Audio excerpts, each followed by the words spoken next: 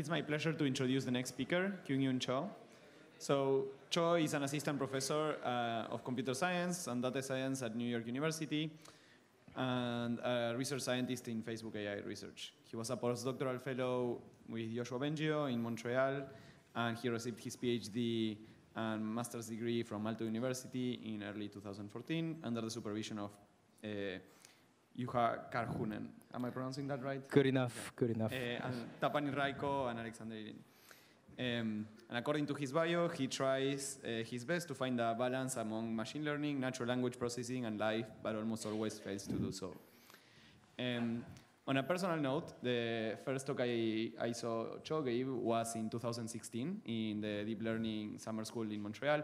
And the person that introduced him was a much more intelligent person called Joshua Bengio, who introduced Cho as a blazing star passing through his lab onto bigger things.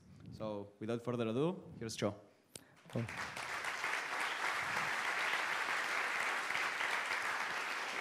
Well, thanks for the generous introduction, and then thanks for inviting me over here. It's my first time ever in Latin America, and I'm thoroughly enjoying it. Except for the breakfast this morning, I've had steak every single meal, including the lunch right now. So I like it. And then I went through the list of the speakers of this event, and then it's a fascinating list the organizers have been able to compile.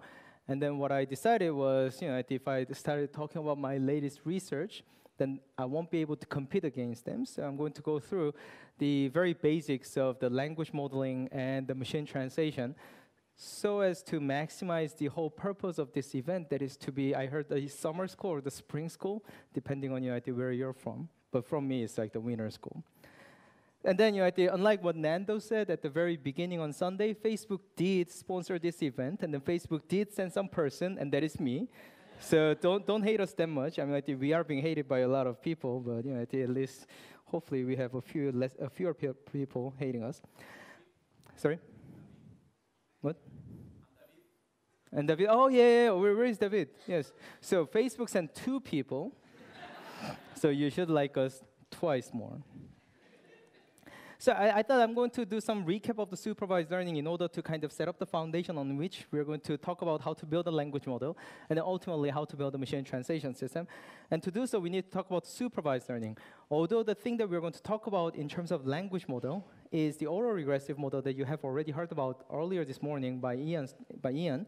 However, it turned out that everything can be framed as a set of supervised learning problems. So for supervised learning, we are going to set up some very basics here. So we assume that we are provided with a set of n many input-output training examples or the concepts. And then we are going to assume for now that somebody is going to give us a loss function, or that we can actually design some kind of proxy loss function that I'm going to talk about soon. And then what we're going to assume is that we're going to be given an evaluation set in addition to the training set.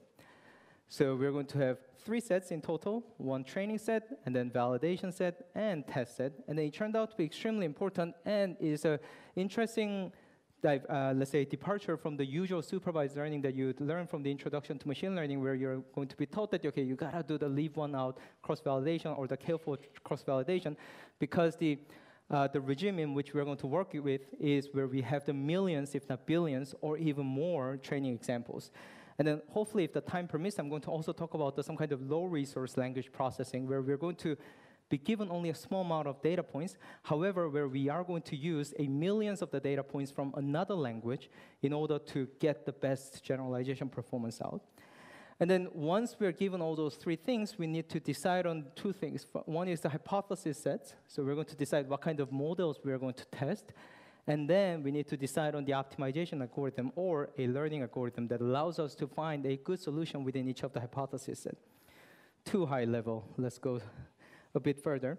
So when I say hypothesis set, it's again from a very basic concept, but here what I want you to think of is that so I've been reading all those papers about how to build a language model using the recurrent neural nets, LSTMs, transformers, convolutional neural nets. And then each and every which one should I use? And then there, in this question, each and every one of those choices is going to give you a hypothesis set or the space. And then in that space, you have all possible different parameter configurations, right? So let's say you decided to use the transformer base from the Ashish Baswani's paper from 2017, attention is all you need. But what you notice is that there is one model. However, there's infinitely many instantiations of them. Because every time you change the parameter little by little, you get a different model. Of course, if you look at the actual function, that may not actually be the case. However, you can see how there could be infinitely many of them. And then if you decided to use the convolutional networks, then you run into the same issue. So every time we're going to choose a network, we're going to say that, okay, here's a hypothesis space within which we need to do the search or learning, right? That optimization procedure is going to get us the best model within that architecture or the hypothesis set. And then how we do that is by using the optimization algorithm and the training set. So we assume that we had a training set. So we're going to use millions, if not billions, of the data points trying to figure out, okay, within this hypothesis that defined by, let's say, transformer large or the base, what is the best one that we can use? And then once we do that, we need to now decide, okay, are we going to stick to transformer? Are we going to stick to convolutional network? Are we going to stick to LSTM? Or are we going to stick to GRU? Not the name of the airport that I stopped by, which was really nice. I took a picture, selfie in front of it as well. So how do we do that, right? All of them look really, really nice because if you look at the training examples, because that's precisely how you found them. So what we need is the second set, that is a validation set, in order to choose which one of those very interesting network architectures that we are going to use. And what we do is that we are going to pick one of them and then see how well it works on the validation set, and then based on which we choose one of the hypothesis set or the model. And then now, this is often where my students, both in the grad school as well as the undergrad, ask me the question about, okay, why do we need the third set? And then we're going to use that third set to report how well the selected model does. So what do I mean by the reporting? Let's say you are working at a company building a product that is using some kind of machine learning algorithm. Now you collected some data, you use a training set in order to find a good solution for each of the hypothesis set. Now you can decide to use the support vector machines, you can decide to use a ConvNet, or maybe you can use the self-attention, which was mentioned briefly earlier by Ian. Well, actually, it wasn't mentioned because it was cut off at the end. But then, now you are going to choose one of them using the validation set. But what you need to do is that eventually you need to go to your manager or the boss or your client saying that, okay, how well this one, you got to tell them how well it's going to work in practice.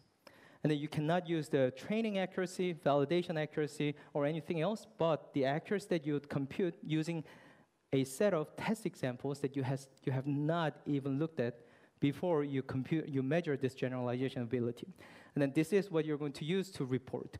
So throughout this lecture, what we're going to do is we are going to simply assume that we never touch the test examples unless it's time for you to write a paper or write a report and then bring it to your client, boss, or the reviewers. Okay, so far so good. And then what ends up doing with the supervised learning, once we have this, let's say, data sets that includes both the training, validation, test sets, and the loss function that was either given or to which you can find the proxy. You have the set of hypothesis set and the optimization algorithm. And with all this, supervised learning is effectively a way to find an approximate algorithm automatically. So it's a very different way of thinking about what the computer science is. So in computer science, if you remember, in the very first class of any kind of computer science education, you're told that what you're going to do is to figure out how to come up with or write an algorithm that's going to solve a problem. So what you're given is a problem, and then you're going to look at the problem really, really carefully, and then give a lot of thought, and then you're going to write down a sequence of procedures that's going to solve this problem. However, in machine learning, what we are now doing is to go the other way around. We're going to be given a very rough specification of a problem. So looking at the problem more over and over doesn't really tell us how to solve the problem. So something like, okay, get me I want to build a program that's going to detect faces on a picture. There's no way you can actually write a very specified description of what the problem is. There's so much variabilities that no one can ever take into account fully. But what we now have is we have a set of examples from which we can now extract or build an algorithm automatically using these supervised learning algorithms. And then our goal in this supervised learning is to find this algorithm with an expected, with the best or the best expected performance that I'm going to use with the R of M head. And doing so, there are a few things that we need to do. First is that, okay, how do we design or decide a hypothesis set? And then here, we're going to stick only to the neural networks. And then, of course, there are so many different ways to do so other than neural networks. Or some might say that everything else is just the neural networks, right? So in the case of the classification, you can think about using the support vector machines, naive-based classifiers, or logistic regression, and then all you need to do is choose one of them. And then in the regression, you can also similarly do the support vector regression, linear regression, Gaussian process, so on and so on. There are infinitely many possible one of them. And then what it's saying is that we choose each one of them, but then for each one of them, we have a different set of hyperparameters that we need to choose. If you decided to use a convolutional neural nets, you need to think about how many layers of the convolution you're going to have and how each convolutional block would look like. Would you have the residual connection or the dense connection? Or then what is going to be the size of the filters, and on and on. And then every time you decide on some hyperparameter set, then that's going to create a new hypothesis space. So you're going to have like so many of them, and then if you work at, for instance, Google, then you're going to have, let's say, exponentially many of them, so that you don't run into the issue of the curse of dimensionality. However, in reality, you have to really think a lot and then try to decide a reasonable or the manageable set of hypothesis spaces. So in neural network, as I said, there are many different ways to go, and then that choice of the network architecture has been one of the driving forces behind the advances in applying deep learning to various problems. So if you look here, we have the one network that was used in 2012 by Alex Krzyzewski to tackle the problem of the object recognition with using an ImageNet data set. And then that was massively successful. But after about 4 years, this is from the 2016 by the Google people, you can see that the network looks extremely different. The only thing that you can see that has stayed same is that the input and output are the same thing. Input is going to be an image, output is going to be the distribution over 1,000 categories, but within it, it just doesn't look at all like the original AlexNet. And then now, once we choose which network we're going to use, now we need to try to think about how our hypothesis set looks like, and then it turned out that it's exponentially large. It's actually infinitely large, and then we need to use some kind of optimization algorithm. And at this point, you ask a question. How the hell are we going to choose this one, right? So that's actually a big problem. So it looks super complicated. I have absolutely no idea how Google team came up with this GoogleNet. And then I was looking at it, so it's not even one input, one output case. There is a one input, but there are a number of outputs. And then they called it like the Hebbian learning inspired something, but I don't think that was their inspiration. I think they somehow randomly came up with this, and then it worked really well. What it means is that there is absolutely no reason for me to actually talk about the details. So we're going to work at a slightly abstract level, where I'm going to say a neural net is an arbitrary directed acyclic graph. What it means is that in this graph, we're going to have some inputs. So those are the nodes where there's no edges or the arrows coming in. And then there will be nodes where there's no arrow going out. And then in between, we're going to have a bunch of nodes with the directed connections. And at each of the nodes, we're going to compute some kind of computation. It could be summation, affine transformation, maybe some kind of nonlinear, let's say, activation, and on and on. And then once we start working at this kind of directed acyclic graph, then we can actually talk about all the other things without having to be boggled down by the details of how, let's say, how many layers you gotta have for ResNet, or what kind of connectivity patterns you need to have for the DenseNet, and so on. And for that, you just read the latest CVPR papers, and then there are going to be, let's say, 100 different models every year. So what do I mean by the directed acyclic graph? Let's look at a couple of the examples. So the logistic regression is the most basic thing that you learn in the machine learning classes, where the goal is to, given some kind of input, multidimensional input, trying to get me the probability distribution over this example being belonging to either 0 or 1. So it's going to be just a binary class classification. And then what we start with is that we have the input x, and then we have the two different inputs, which I'm going to refer to as the parameters, the weight and bias. And then how I build the directed acyclic graph is to put the dot product first between the input and the weight, and then have the addition that is between the output of this dot product and the bias vector, and then that is going to be fed into another, the final computational node, that is applying the sigmoid function that squashes whatever the value between 0 and 1. And then now you can you realize that you can write almost any kind of functions of interest in this directed acyclic graph, like whatever the nth order polynomial function you want. All you needed to do is to have n many, or the on many nodes there. And then what we call inference in this graph is just a forward computation. So we're going to start from some input, and then inputs almost always include the parameters. And then we're going to just compute it one step at a time, that is following the topological order, or the breadth first sweep, and then we end up with the output.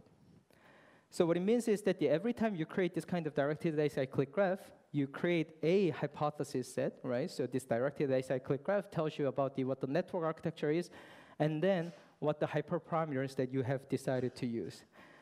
And then it's really nice. It has a very nice implication, not only in the pedagogical sense, but also in practice. Because it naturally supports high-level abstraction, it actually fits very well with many of the programming paradigms that we have, like the object-oriented programming paradigm, or even the functional programming paradigm. And also, it allows us to maximize the code reusability. And then, you can see that from the success of the PyTorch, TensorFlow, Dynet, Theano has died. So, okay, that one probably not the success. But and then many other libraries that are being created almost every day. And then here, all these paradigms, what it supports is for you to build very easily the directed acyclic graph. And then how each and every node is implemented is all hidden below these frameworks. Then you don't have to really worry too much about it, right? So then now you know how to define the hypothesis set using any of those frameworks. And then it's really, really simple. Once you get used to it, you just open up the Jupyter notebook, write down some kind of network, and then training it on a very complicated data set often takes only about 100 lines of the code, even fewer if you use yet another library that provides yet another level of the abstraction. But then we need to decide on the loss function. This is the one thing that cannot really be easily done automatically unless we start thinking about a bit about in a probabilistic way. So if you think about just a loss function, what the loss function tells me is that, okay, I have my network or the model. Now, it needs to tell me how well this model does on a particular example. So we're going to stick to so-called per example loss function, or the decomposable loss function here. And then, now, a bit weird thing is that you can come up with infinitely many different ways to measure how good your prediction is. And then that alone is a gigantic field in machine learning. Like for the classification, there is a original 0-1 loss, there is a hinge loss, log loss, on and on. For the regression, you're going to think about the mean square error, maybe the mean absolute error, maybe some kind of robust error, and so on and so on. It's kind of difficult for me to actually go over all of them here within 2 hours. So instead, what we're going to do is we're going to stick to probabilistic framework, and then saying that every network that we're going to design or to build is going to output some kind of distribution. That is the conditional distribution over all possible answers given input. And once we say that that is the case, then we can now design the loss function automatically by simply saying that a good model should put a high log probability on the correct answer. So that's the only thing that we need to say.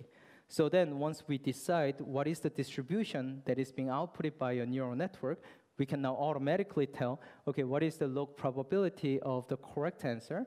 And then because we want to always put it into the cost or the loss that we want to minimize, we're going to simply say our loss is going to be the negation of that. So it's going to be a negative log probability of the correct answer. So before going in there, so let's talk about the categorical distribution just quickly, because that is going to be the only distribution that we are going to actually care about in my lecture. And then the goal here is to build a neural net that's going to take as input some kind of, let's say, arbitrary input, and then outputs a distribution over fixed number of the classes. So let's say there are C many classes. And then how can you do that is that you need to build a neural net that's going to output C many real values numbers, And then we're going to somehow normalize it, that is by exponentiate it and then divide it by the sum to turn those numbers into the actual probabilities. And then the normalization is often called the softmax normalization here. And then so in other words, it really doesn't matter how you build this kind of network, because that's the thing that you can be as creative as possible about.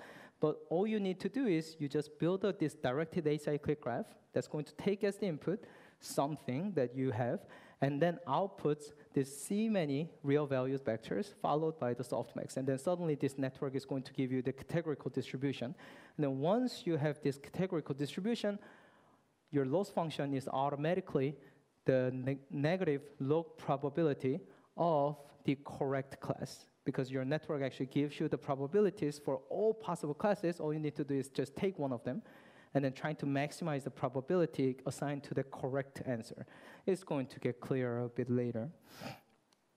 Of course, you can build the same thing for the Gaussian, but I'm not going to talk about Gaussian because we're not going to use it at all.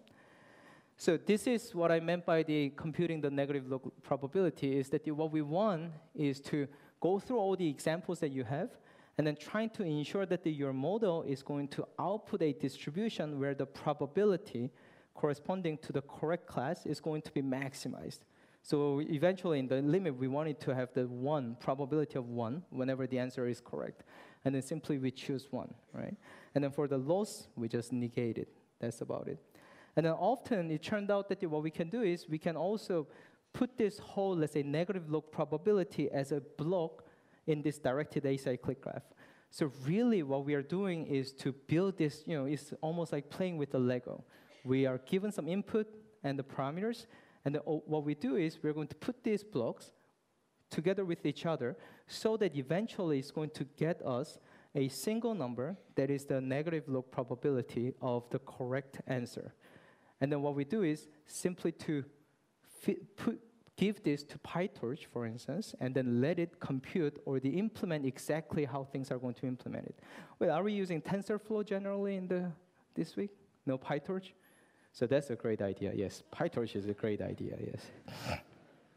And I've used MATLAB, Theano, MXNet, PyTorch, and then TensorFlow. I think the PyTorch is actually the way to go, yes. Yes, I see some, the thumbs ups there, right?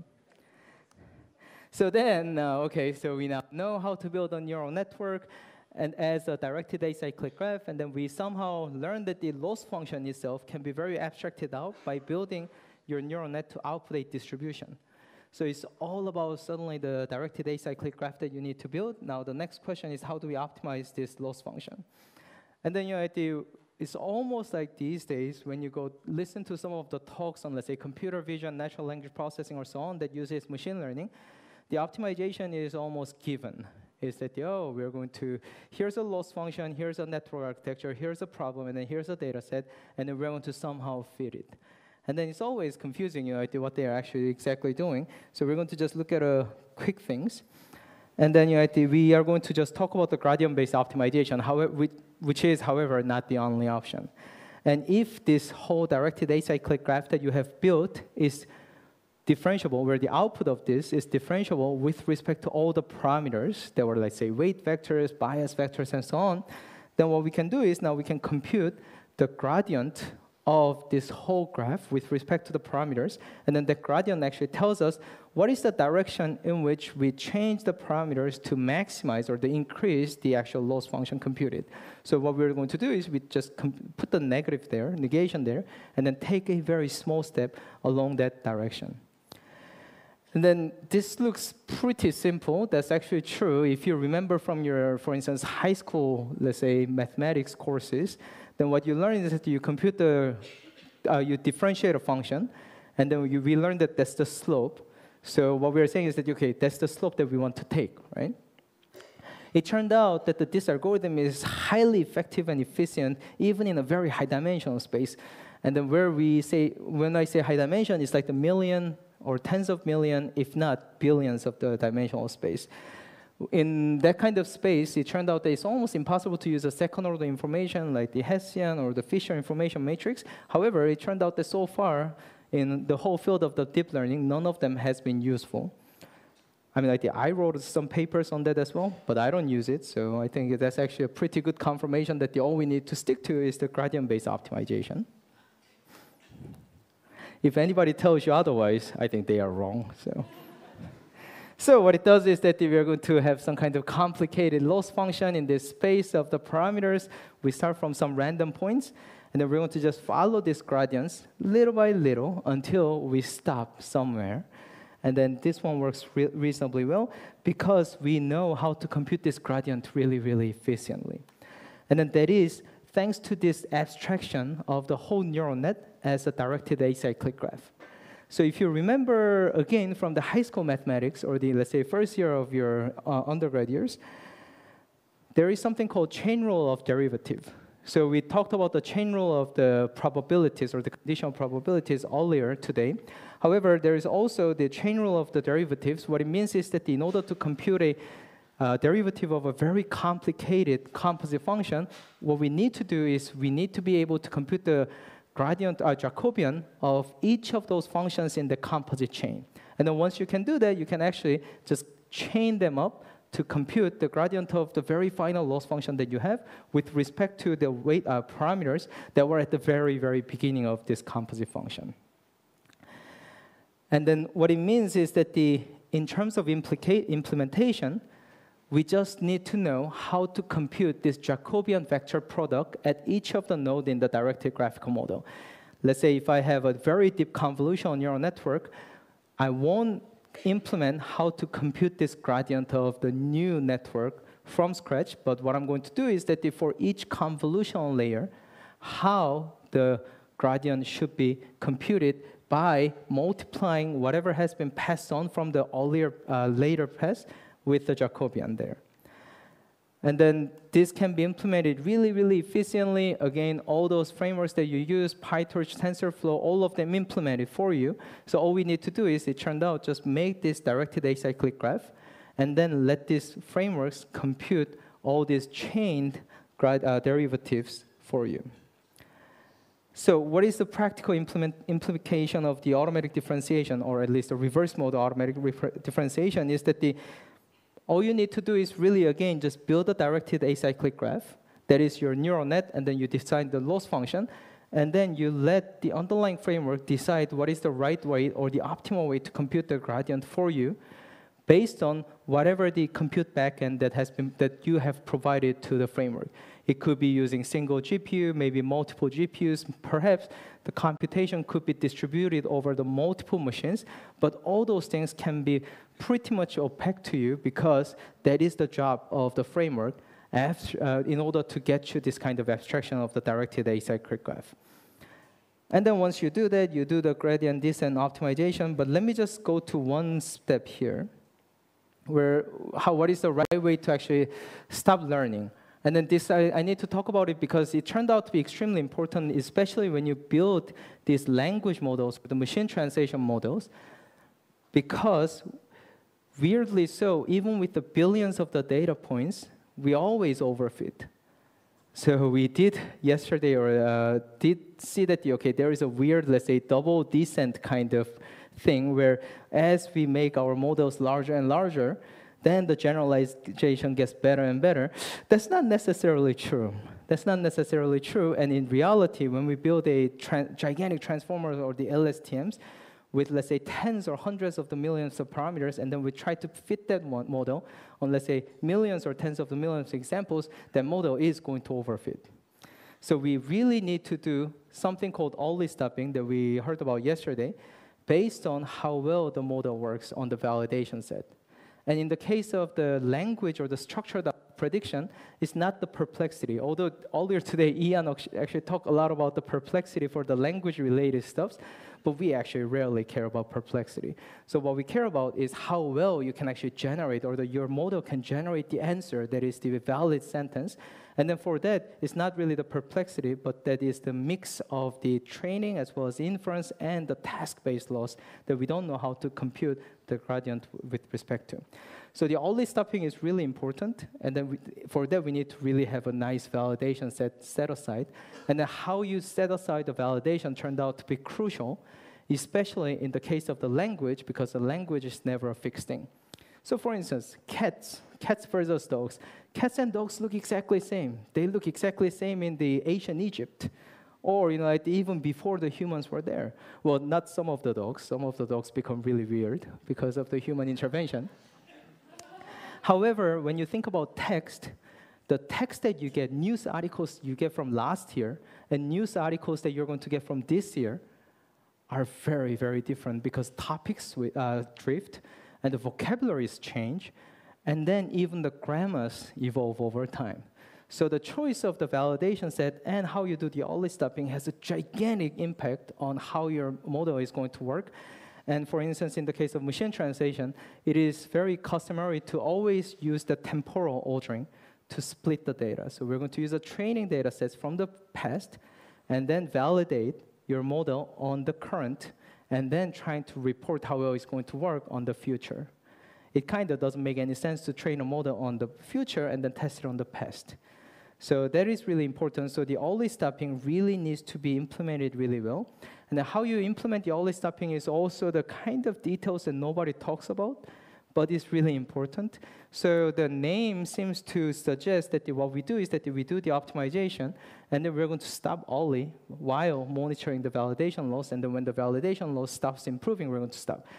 Turned out that that's actually a really horrible strategy in general, and then what you want is you just train a model as much as you can until nothing really changes in terms of the training loss, and then while doing so, you save once a while those checkpoints or the intermediate weights, and then you should evaluate every single one of them on the validation set separately, and then choose the one with the lowest validation loss, and then that loss doesn't have to be perplexity or anything. And then by doing so, what we can do is we can really choose the one that is good by avoiding any kind of premature stopping of training. And then if you really just set the patient something with some kind of, let's say, threshold and so on, you notice that you almost always stop too early. And then the actual gap that you notice in practice is going to be pretty large. So I'm not going to talk about adaptive learning rate too much. Okay, so all right, so it was just a recap. And then you're going to see why we kept the supervised learning, because language modeling, machine translation, everything is nothing but a supervised learning problem, at least the ones that we are using or the ones that are running on your phone at the moment. So what do I mean by language model is nothing but supervised learning? Of course, we got to talk about what language model is. So who's familiar with what language model is here? Oh, okay. Surprisingly a lot, as well as surprisingly few. Yes. So it's a really simple problem. It's an extremely simple problem. That is, I want to build a machine that's going to tell me a probability or how likely a given sentence is. And it's a very typical unsupervised learning problem, or the density estimation problem.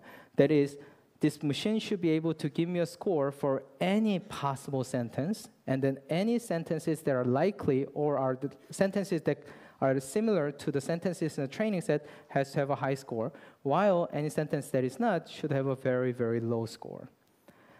So the input is a sentence, and then sentence is really nothing but a sequence of symbols, and then whether the symbol is word, letters, or bytes, or bits, doesn't really matter in our case. So it's very typical unsupervised learning problem. And then one really successful approach so far has been so-called autoregressive sequence modeling, or a fully visible belief nets, as Ian called earlier today. And then the idea is that the probability of a sequence or a sentence can be rewritten as product of probability of the next token given all the previous tokens. So if I have any kind of sentence, the probability of this sentence is going to be expressed as a product of probability of the first word, probability of the second word given the first word, probability of the third one given the first two words, and on and on. And then it kind of, let's say, fits our intuition pretty well, right? So what will be the procedure by which we sample from this distribution if we follow this autoregressive sequence model? We're going to sample from the P of x1. We're going to generate sample. And then given that, we're going to generate the second sample from the P of x2 given x1. And then we do it over and over. And then if you think about how you speak, that's precisely what you do. You don't go back in time to fix anything. You just spit out one word at a time. until this sentence ends. And then what this way of writing this probability of a sequence implies is that we have somehow turned this whole unsupervised learning problem into a series of supervised learning problems. If I look at just one of the conditionals there, so let's say I'm going to look at P of x2 given x1, or let's look at the P of x3 given x1 and x2. What that distribution does is simply to take as the input x1 and x2, the first two words, and then we ask the neural net to give us the distribution over the next word, where the next word could be any one of the words in the vocabulary. So we take out one dictionary, and then we're saying, oh, every word that we can find in this dictionary is a class to which the previous words or the previous sequence of words belongs. So it's just text classification problem, and then all we need to do is solve this one problem, know how to solve this one problem of predict the next word, or to decide to which word the previous words belongs. And then it turned out that this, see lecture 2, that's not for this lecture. Okay, that's my bad. So how you build this kind of model, so we're going to look at this kind of directed acyclic graph. So what we start with is that we start with the x1, x2, xt minus 1. So those are the previous tokens. And then how we're going to represent each token is as an integer index. So we don't really care too much about the actual language in this specific case, and then in general, natural language processing in modern days. It could be Spanish, it could be English, it could be Korean, it doesn't really matter, because we're going to, again, abstract ourselves away a bit from the actual language. And what it means is that each token for our purpose is going to be an integer index that tells us, if I look at this dictionary, which word does this index corresponds to? So if you have a sentence that says the cat sat on the mat, then we're going to replace the with, let's say, index 1, because that's often the most frequent word in English. Cat is getting more and more frequent thanks to YouTube, so we're going to replace it with a 1002. And then said is also pretty frequent, so we're going to replace it with a 99. On and on, we're going to now have a sequence of integer indices, and then we don't really care what the actual semantics is. And then each one of them is going to go into a layer, something called table lookup. And the table lookup layer is nothing but a layer that replaces this integer index with a corresponding vector. So it's really nothing but a affine transformation or the linear transformation. You have a gigantic matrix where each row corresponds to a vector of one of the indices, and then all we do is we're going to slice them out. So what it means is that after this table lookup layer, we now have a sequence of vectors where each vector corresponds to or that represents the corresponding word in the input, whatever that word is. We're not going to impose any kind of knowledge on that. And then once we have that kind of representation, that is a sequence of the vectors, then we're going to average them and then get some kind of vectorized representation that is going to sentence representation, based on which we need to compute the probabilities or the real values that correspond to all possible words in the target sentence or the next word that go into the softmax to provide us with the actual distribution. So it's really just a classifier that we talked about. There is the input. There is some kind of arbitrary directed acyclic graph that's going to take as the input both the input sequence and the weight and the parameters, and then tries to give us a single vector that contains the probabilities over all possible words. And then what we do is, okay, so what should happen with these probabilities that have computed by this network is that we're simply going to look at the log of those probabilities, and then we look at what the correct next word should be. In the example of the duck cat sat on the mat, and then we're going to look at the third word, then we build this neural net to consume the cat, the first two words, and it's going to give us the distribution over all possible words in this vocabulary or our dictionary. And then what we need to do is we need to take out the probability of set, and then we want to maximize the log of the probability. So it turned out we've been thinking a lot, and then the whole field of the natural language processing has been obsessed with the language model ever since the 80s. But it turned out that all we need to do is just build a very, very powerful classifier that is going to classify any prefix into one of the words, unique words in the vocabulary. And then once, let's say, assume that we have this model, then we can use this model to score any given sentence. And then that's pretty straightforward. So if I wanted to score a sentence, for instance, in Korea, more than half of residents speak Korean, then I'm going to let our model to tell me what is the probability of in, the word in, being the very first one. And then once I compute that, I'm going to ask my model, okay, what is the probability of Korea following the word in? And then what should be the probability of the more following? Just simply multiply all of them, and then that's going to a probability assigned to this sentence given by my model, right? There's one big question, actually, when I talk about the language model, and then this is the question that I had, is that what is it good for, right? It looks completely useless. At least to my view, it looks pretty useless when you look at it.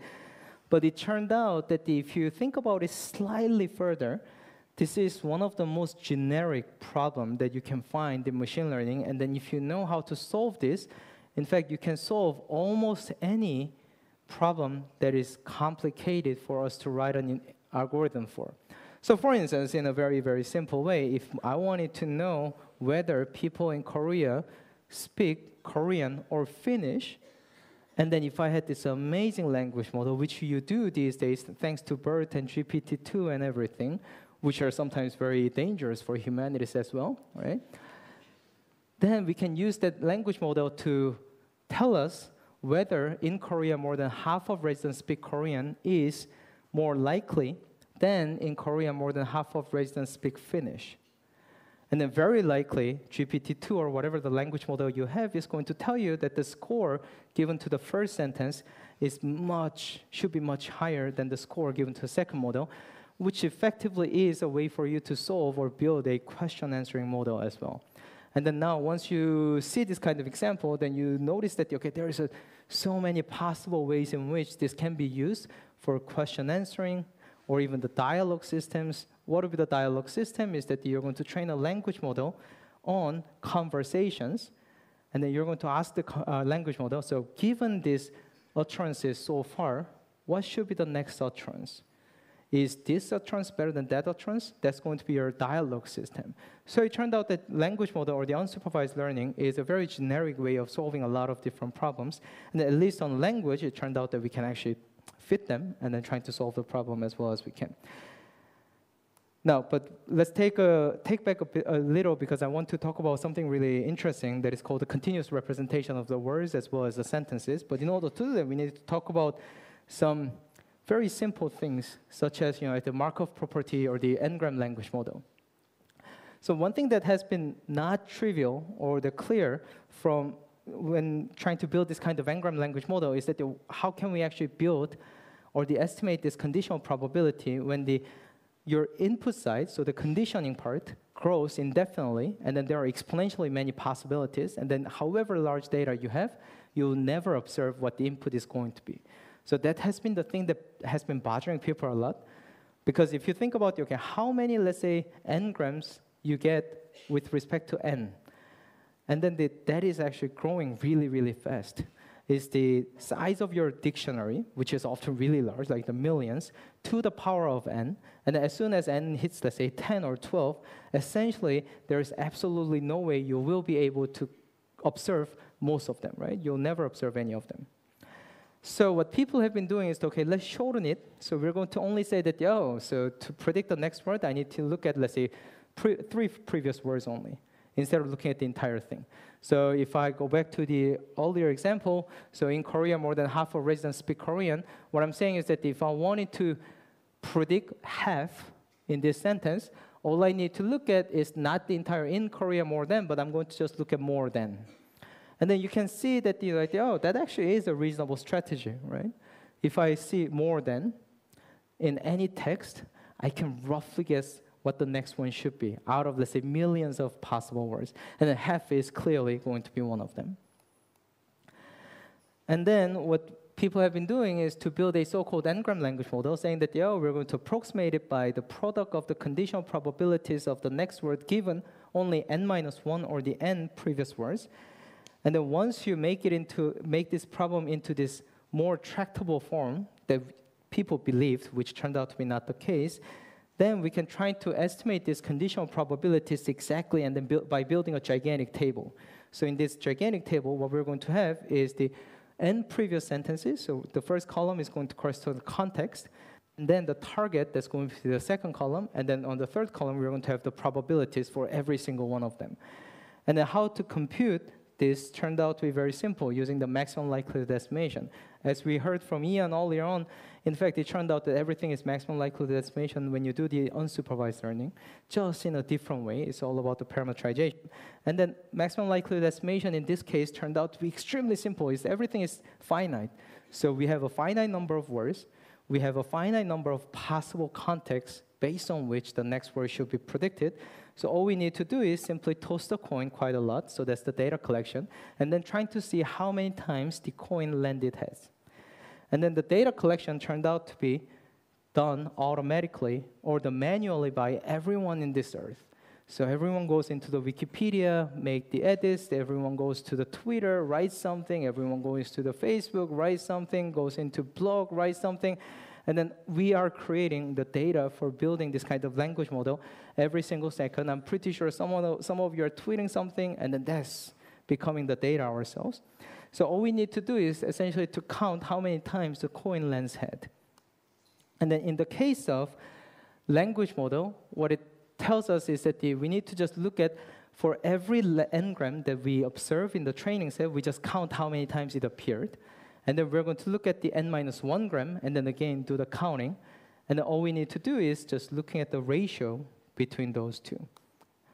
And then how you get that is that given that we want to compute the probability of some x, given the n-1 previous words, we want to count how many times this entire n-1 gram plus the x appears in your corpus, and then try to divide it by how many times that n-1 gram appeared in your course.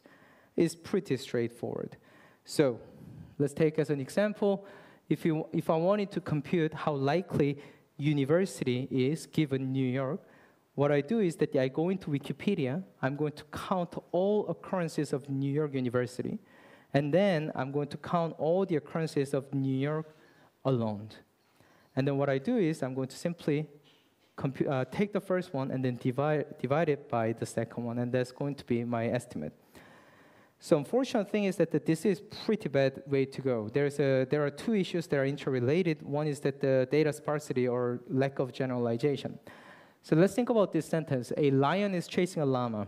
So this is finally the continent where I can say that everyone knows llama, right? Before that, there's never been a case where I gave a talk in a country where llama, or even in a continent where llamas were naturally growing. But I believe that this is the continent, okay? But the unfortunate thing about this continent is that I don't believe there is a lion in this continent. There are lions? No, there are no lions. So, and then let's say we're going to look at some historical document and then trying to estimate this n-gram language model. And then say I want to compute the probability of a sentence, a lion is chasing a llama. And then lions and llamas do not live in the same continent, do not live in the same place at all. So then what we get is that the probability of A, okay, that's probably reasonably high. And then we need to multiply with the probability of lion A. So given A, what is the probability of lion? Probably high. Probability of is given a lion, reasonably fine. Probability of chasing given lion is pretty high because that's what lions do. And then the probability of A given is chasing, fine. But if you look at the probability of llama given chasing, it becomes a bit pretty low. So are llamas being chased often? Probably not, as far as I can tell from reading some Wikipedia articles about what llama is. So the weird thing is that although every single human can actually tell that if I see a llama and the lion chasing llama, even if we've never seen a single instance of lion chasing a llama, we can assign some higher probability that is higher than 0. However, for our n-gram language model, that is going to be just 0 probability event.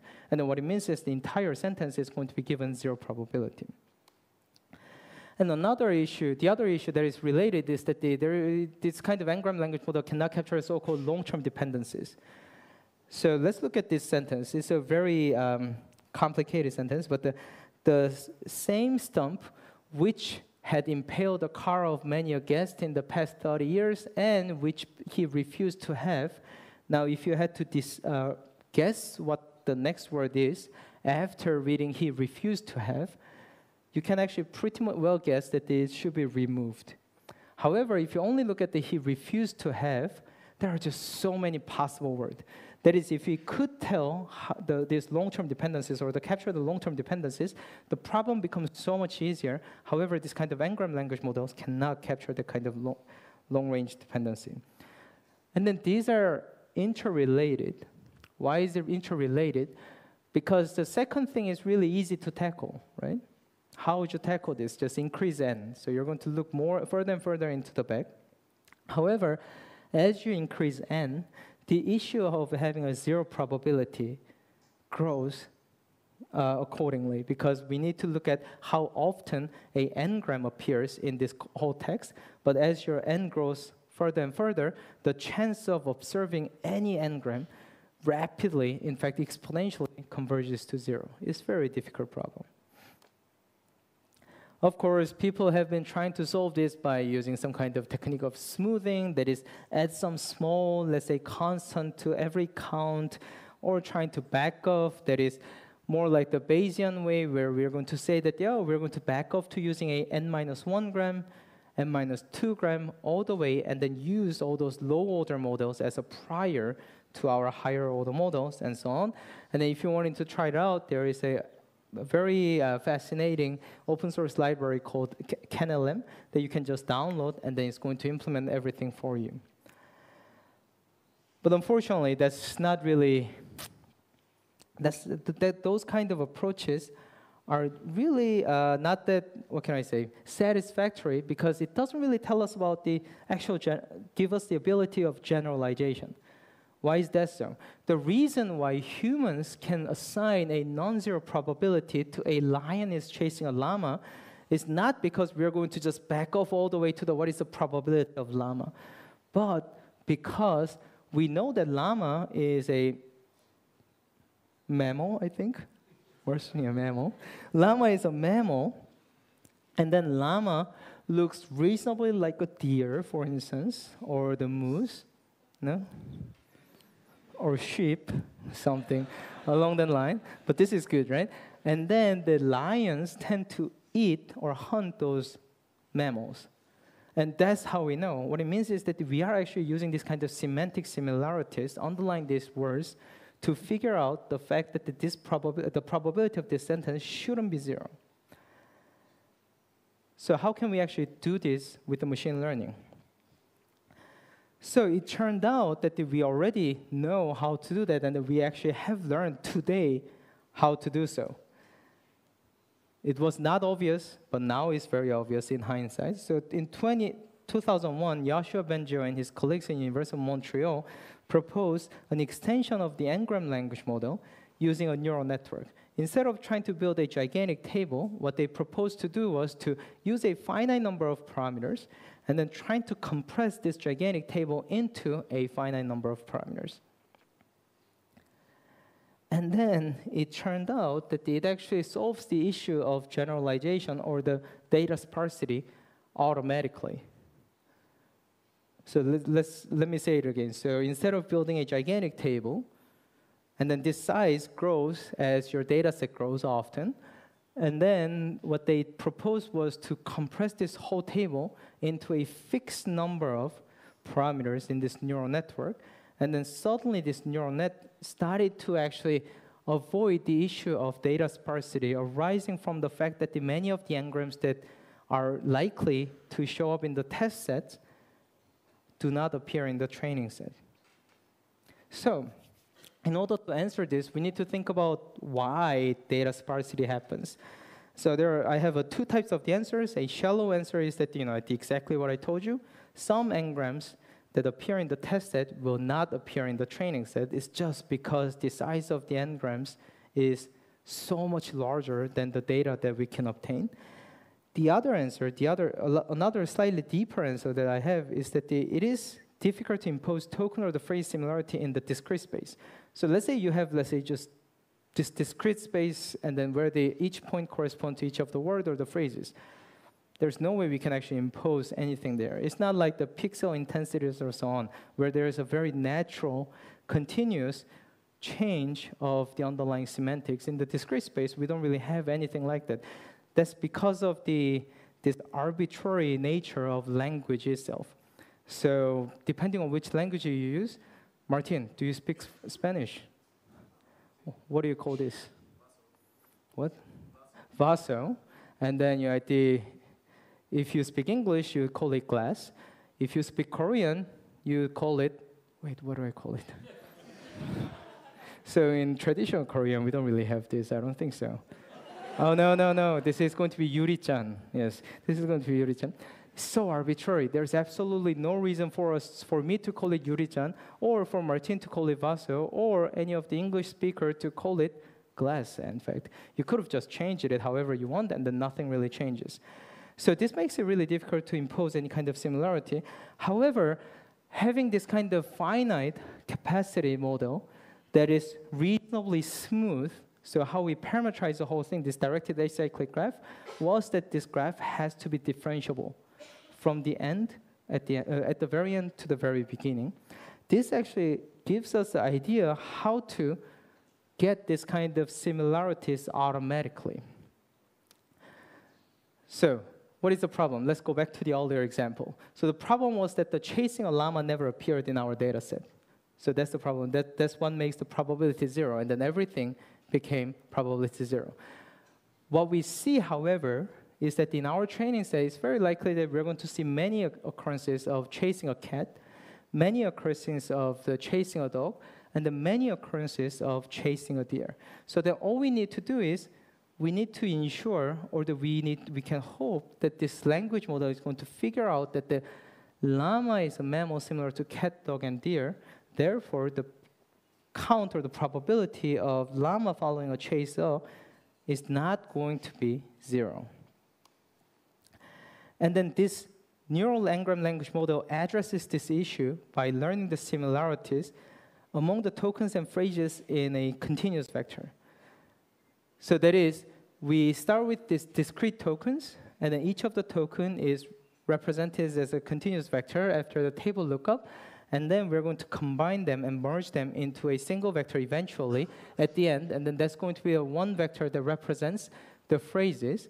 And then the weird thing is, because we're training this classifier with the finite capacity, the similar inputs should be mapped to a similar points in this representation space, and then thereby the output of the similar inputs are going to have a similar probabilities. Does that make any sense? It's like, why the word to bag and so on should work. However, it turned out that it's a very straightforward but pretty difficult to grasp kind of idea. So I came up with a very simple example where I'm going to assume that I only have 3 examples. One is that there are 3 teams left for qualification. Second one is 4 teams have passed the final round, first round, and then the third example is the 4 groups are playing in the field. And now the question is, how likely is groups followed by 3? If I build an n-gram language model, as usual, using a table, that's going to be 0. That never happened. There's no 3 groups. There's been only 3 teams, 4 teams, and 4 groups. But what happens is that as we train this model, what this network is going to do is get the 3 as the input, map it to some continuous vector space, and then from there, this network needs to put a high probability to teams in the next one. And then now, the next example, based on the next example, 4 goes into this network, and then map to the continuous representation, and from which this neural network needs to put a high probability to teams again. So the optimal way for this network to do is to map 3 and 4 to the same point, and then from there, trying to get a distribution that's going to have a high probability assigned to teams. But then there's another example, that is the input is 4, and the output should be groups. And then now this is where this kind of compression behavior comes in. There is a competition. So what you want is that from 4, you want to predict, assign the high probability to both teams and groups. And then from 3, you need to assign the high probability to teams.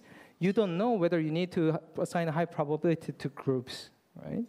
So what it means is that the learning of this kind of model is a process of organizing this continuous vector space in order to be as effective as possible and efficient as possible in terms of the training examples that you get. And then to do so, what it does is that this model is going to put 3 and 4 extremely close to each other so that it can predict the probability of teams given 4 and probability of the teams given 3 as if the inputs were just a one thing.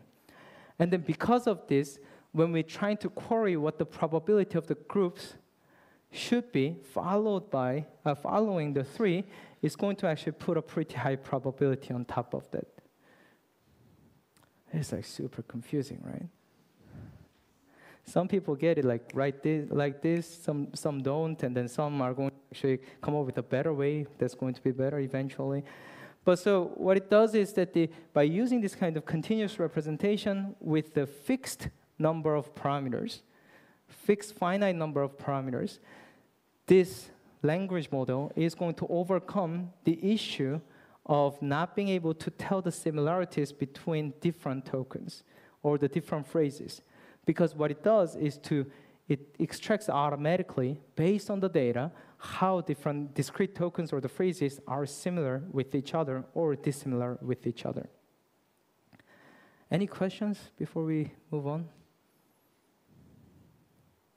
Okay, yes. Maybe you should wait for a microphone there. Yeah. Hi. I was thinking, you are talking about NLP, right? Yeah. I was thinking if you could help from one ontology or taxonomy to have this kind of subcategories or classification of the words or terms. Yes. So let's go back. Yeah. So this is actually a great question. Is that so the question is, if the language model knew llama is a mammal similar to cat, dog, and deer, then the problem is all solved. But then, because we know already that what llama is. At least, the people in this continent know what llama is, right? So then, why don't we just tell the language model that, hey, llama is a mammal?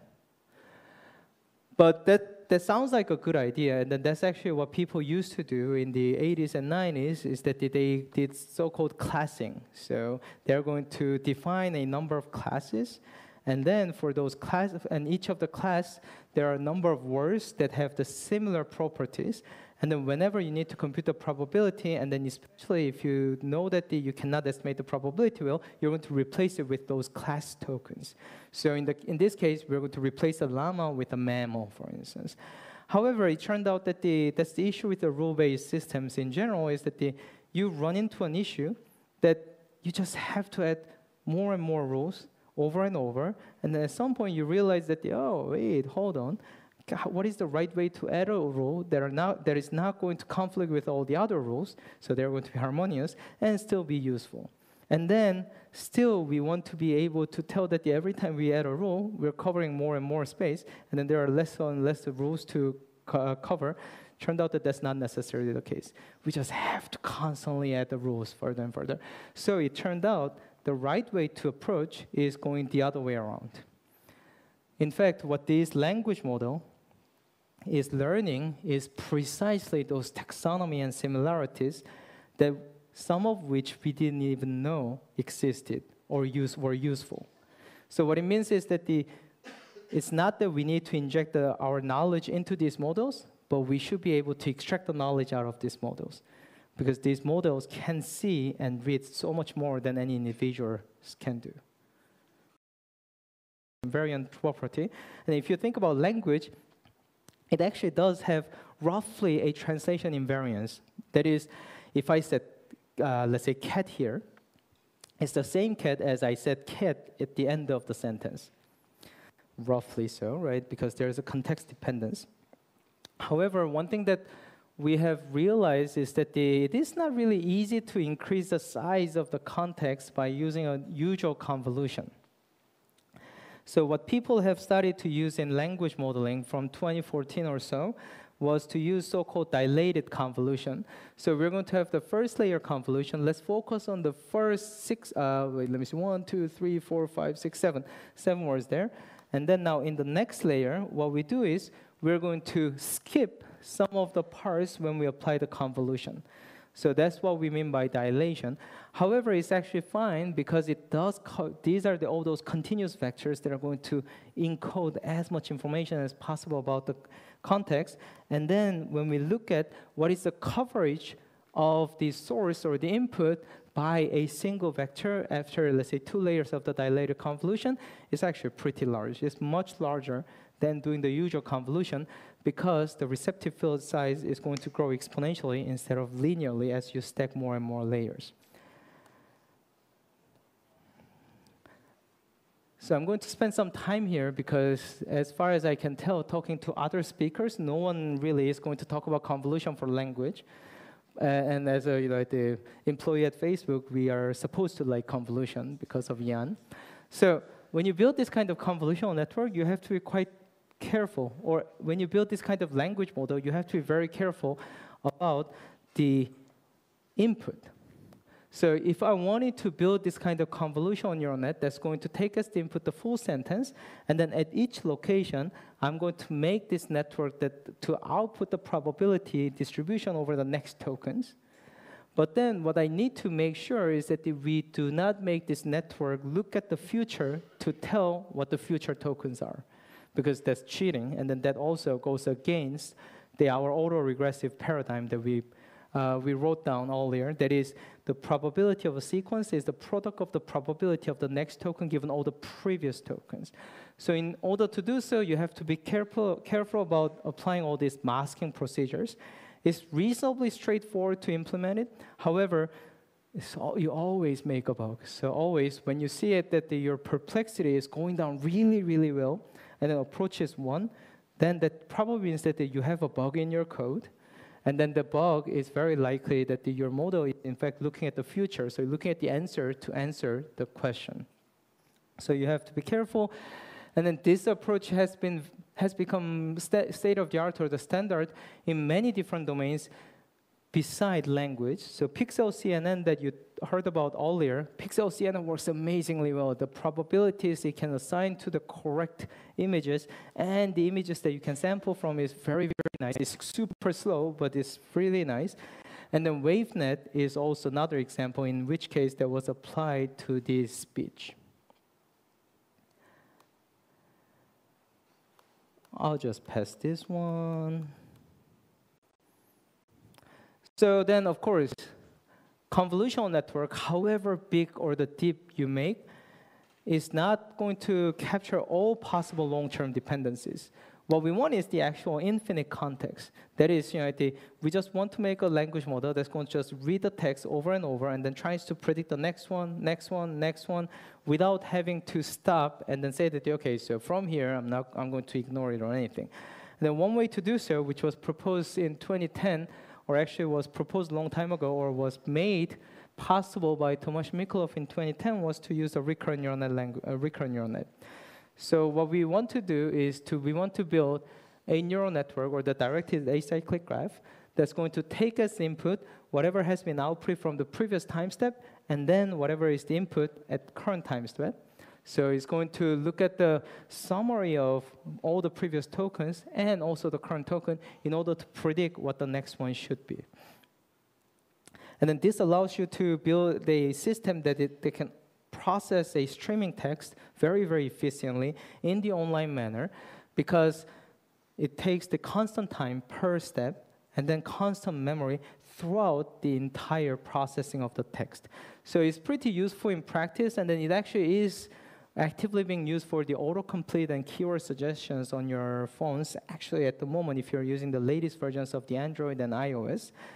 And also the nice thing is that because it can be done online, it can very efficiently be used to score the partial hypothesis. And then now, let me see, I need to decide. So tomorrow, you're going to learn about transformers. So I'm going to skip transformers here, although that is the system that, sorry? Today, yes. Today, you're going to learn transformers. I'm sorry, yes, it's always confusing. Yes. Today, you're going to learn transformers later. So I'm going to skip the transformers because the idea is very, very similar, in fact, to the recurrent neural net language model, or the recurrent neural net in the sense that what you want to use when you're trying to predict the next token is to use everything that has been there so far. And then now, how you build that directed acyclic graph is pretty much up to you to decide, and then transformer or the self-attention is one way to do so. And then it is always good to look at the actual code and then practice.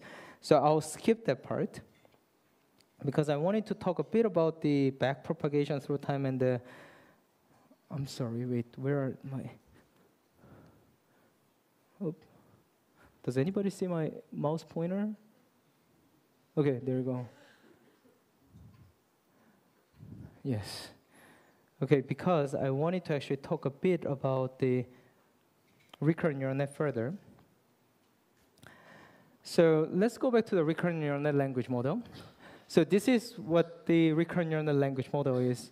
Really nothing, but there is a small directed acyclic graph that's going to take as the input one word at a time and then trying to predict what the distribution over the next word is. So the whole process can be thought of as it's going to read first and then update its own memory state and then trying to predict what the next one should be. And then if I look at it more detail, and I'm going to stick to a very naive transition function for now. So I have the input at time step t minus 1. And then, as I said, that's going to be just an integer index that corresponds to a word in that position. And then we have the W matrix. And the W matrix is really nothing but a table lookup, as we talked about.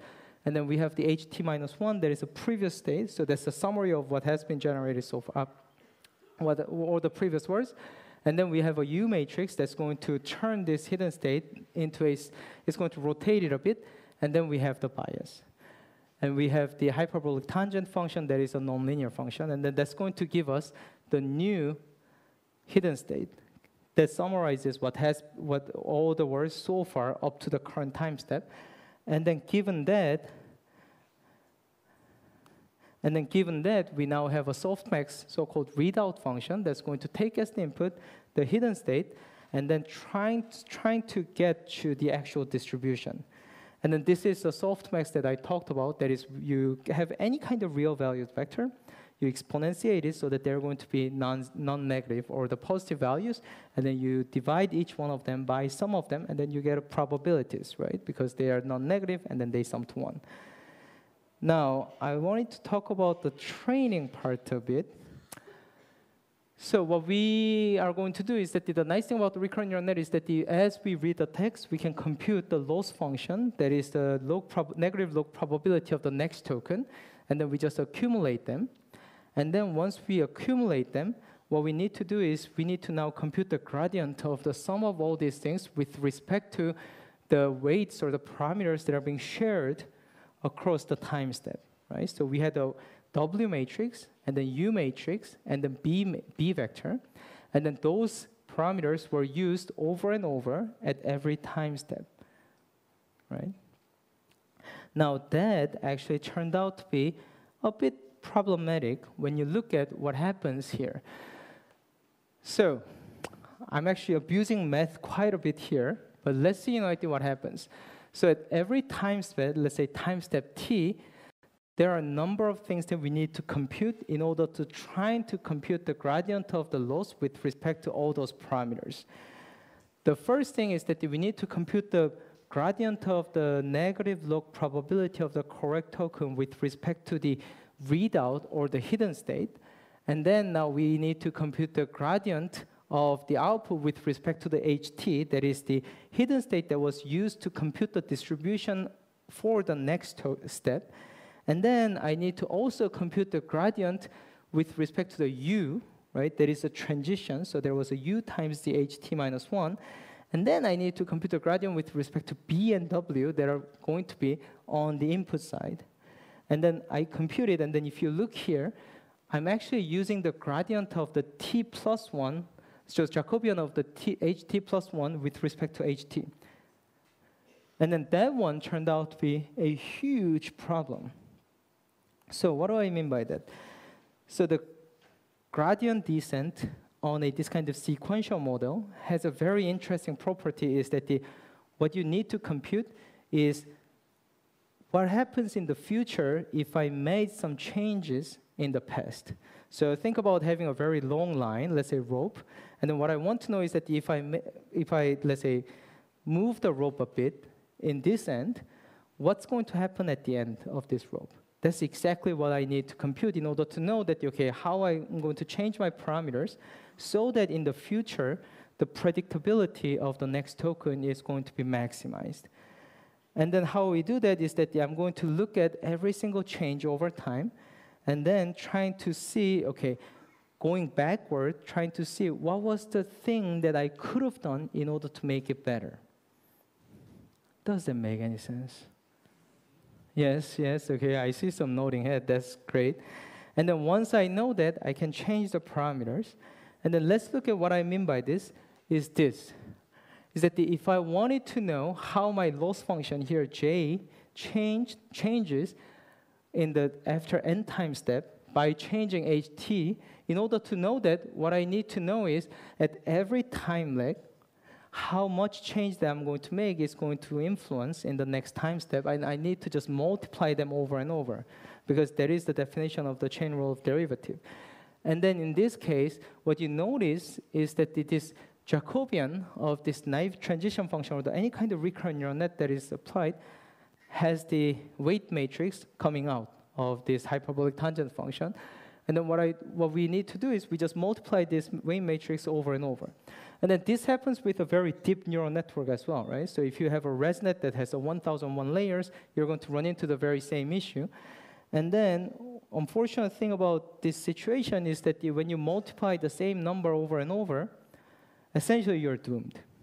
Either because the number is going to be close to zero, converge to zero rapidly, or it's going to just diverge to some value, because you're going to multiply the same number over and over. And then that is what that's what we mean by the exploding or the vanishing gradient. And then this actually happens with just a feed-forward network, convolutional neural network, or any kind of network that you train that is sufficiently deep. And then when your parameters are not configured well. But then, of course, what does it mean for the parameters to be configured well? No one can tell. So what we want is we want to have a solution that allows us to be very robust to the choice of the parameters, as well as the hyperparameters or the learning algorithm. So it turned out that the exploding gradient is not even a problem to start with, because what we're going to do is that if the norm of the gradient increases as we do the back propagation through time, we simply say that, nope, we're not going to trust that one. So we just cut it out by either shrinking the norm of the gradient or simply to ignore it. Ignoring the gradient update once a while turned out to be actually pretty much fine for the practical purpose. And then when you have this kind of, let's say, surprising finding that is super simple, then you actually get an ICML paper. So that's not a bad, let's say, consequence. So that's what you do nowadays for any kind of learning, that to clip the gradient if the norm goes beyond certain, let's say, threshold. But then this vanishing gradient is super problematic. So that is when the norm of this change or the influence that you estimate into the future goes to zero. Why is it problematic? Martin, do you know why it's problematic? Okay, Martin knows, okay. Because there are two reasons, and then we cannot really distinguish between those two reasons. First one is that so the configuration of this Wayne matrix is wrong, so regardless of what we do, this norm is going to zero. The second possible reason is that the learning is done. We're doing the gradient-based optimization. And then if, learning is completely done, and then for this example, there's nothing you can do, or nothing the network can do, then the norm is going to go close to 0 as well. Because that's just how it is. We're almost at the solution for that. And then we can't really tell the difference between those two by just looking at one example with one network. So what people have tried, or at least one person has tried, is to make sure that the norm is never going to go to 0.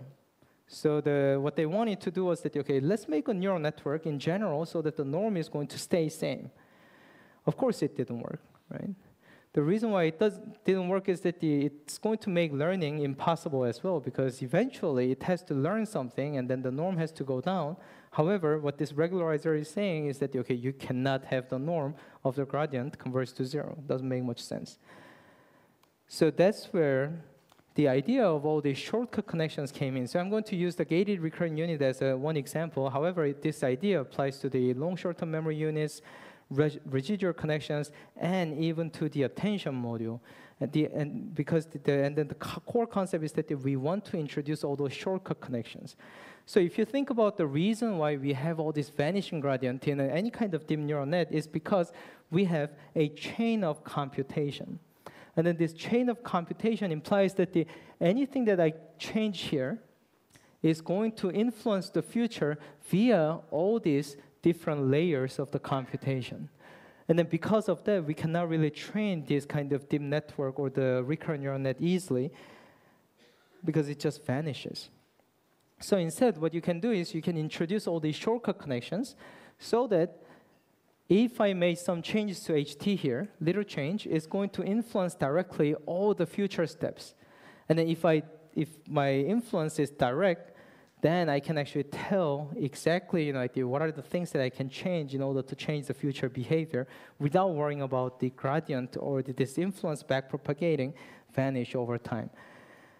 But then this obviously is not going to work because there are just too many shortcut connections that you need to introduce. And in the case of the recurrent neural net, or even in the self-attention, the issue is that if we want this model to work with the infinite context, that is, any kind of recurrent neural net you build, the goal has to be that this recurrent neural net works with an infinitely long sequence. And then clearly, we cannot create the infinitely many shortcut connections. So that's where the idea of having this kind of shortcut connection as an additive connection. So instead of introducing an actual connection, what we are going to do is that every time we compute a new activation, that activation is going to be the combination or the additive combination of the newly computed, let's say, complicated nonlinear functions output, as well as the previous layer's value. And then what happens is, then it effectively creates all those shortcut connections over all possible legs automatically. And then, of course, we want to do something like this, but that's not really important. So let's think about from an engineering perspective. Let's say I want to build a computer, and then I want to build a CPU. And then if you think about just building a very deep feed-forward network or the recurrent neural net without any shortcut connections, the CPU that you have built is really weird. What it does is that it's going to read the entire values in the register, and then do some kind of computation. And then what it does is to try to restore the entire register values again. And then I think everyone knows about how CPU works, then this is a ridiculous way to build a CPU, right? So you have, let's say, a bunch of registers, and then if you had to use all of them for each execution cycle, and then if you have to restore everything, that just doesn't make any sense. So instead, what this gated recurrent unit or the ResNet or the LSTM is doing, what any of those is doing, is that it's going to look at only a small subset of the registers, do the computation, and then write to only a small subset while preserving the actual values as before. And then this is one way to view why this kind of LSTM and ResNets or even the self-attention type of architectures work better. That is because we are ensuring that our computation at each layer is going to change only a small subset of the values, and then all the other values are just carried over, effectively creating the shortcut connections. So does it make sense why we need to use the ResNet now? Although I haven't talked really about the ResNet. Sorry? Okay. Any questions? Yes.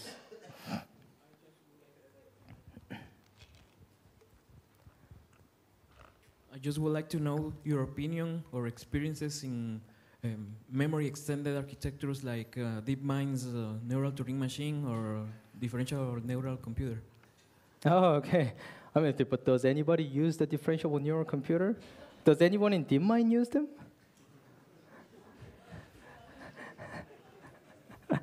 So, I mean, okay, so perhaps, I can actually have a better answer than the fact that no one at DeepMind uses it, but does AlphaStar use it? No, okay, so no. So the DeepMind doesn't use it either.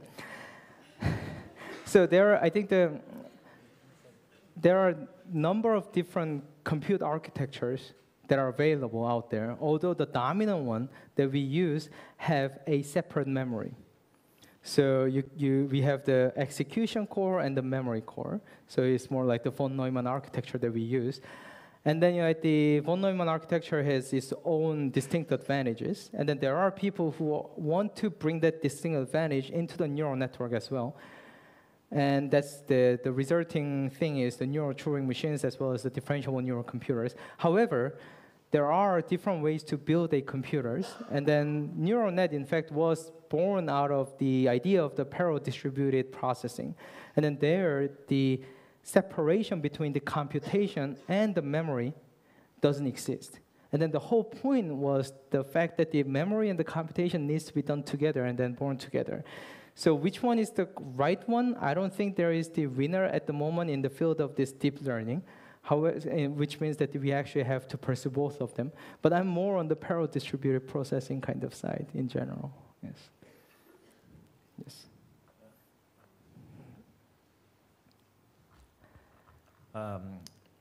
This goes back to a few slides before when you said, I mean, this problem of the vanishing gradient, it's quite obvious when you multiply a lot of things that are below one and stuff.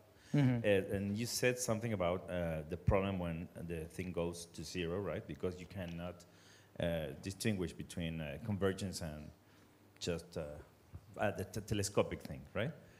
My question is, I mean, besides what has been done, what you just showed, couldn't there be another way of differentiation between the two cases, like, for example, monitoring all the partial derivatives and seeing if all of them are at some point, I mean, one may be zero or just all of them may be small, and then you can say it's not convergence. Mm-hmm.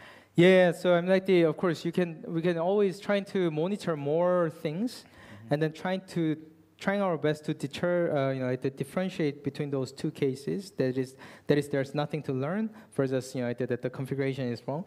But it seems like so far the solution or the solutions that people have converged to include having this kind of introducing the shortcut connection so that we don't have to come up with a way to distinguish those two, which is not even clear whether it's possible in principle. Okay, thank you. Yeah. Yep. I come from evolutionary algorithms. Then everything for me is optimization. Yeah. And most of the talk was around optimization. Then I was thinking, why not you could use a classical genetic algorithm, for instance, to help this kind of problem-related optimization. And the second one is thinking about these recurrent models or networks. Could I model the history, thinking about that many events happened around one before another? Could I model the history of one country using this recurrent model? I'm slightly confused actually there. Because usually is, for example, in Bolivia, something happened before than the actual situation. Mm-hmm. And then you have like many states and many dependencies. Mm-hmm. Right. Yeah, so I mean, of course, this kind of recurrent neural net or the neural net-based approach to this kind of temporal data processing is just a one way to go. Clearly, there are many other ways to go, and then often many of those algorithms do belong to, let's say, those generic or the evolutionary algorithms, or almost equivalently just a population-based algorithms such as the particle filters and so on. And then you can definitely use them in the filtering way or the smoothing way to build a language model. So far, in this kind of, it's a really high-dimensional space. We have millions of the tokens every time, and the length goes up to, let's say, hundreds, if not thousands. Here, we haven't found another alternative that works as well as this one. Yeah. I think the fact that it's very high dimension, we just have to rely on a very precise learning signal, and then the gradient with this fixed number of the parameters seems to be an amazing thing we should utilize. So I think that's the reason, but well, people change their mind every day, so today, yes, that's my view. So that's why we don't really have evolutionary or the generic algorithms that are used in this context that much. Yes. Yeah. Yeah. So, in the slides with the vanishing gradient problem, obviously the skip connection is a better solution, but just like in the exploding gradient problem, well, I don't know why, but was it tested to maybe clip the gradient as well, but not clipping exactly, but just you take the sign, and since it's very close to zero, you just take a step? Would it be possible? Yeah, so not necessarily in the context of vanishing gradient, but there are a number of optimization algorithms that use the gradient and often throwing away the magnitudes, for instance, just using the signs. I think that one of the such algorithm was called RPROF from like 90s or somewhere by Sven Benke and his colleagues. They don't really work well. Yeah. So I think that what happens is that RPROF doesn't really work well.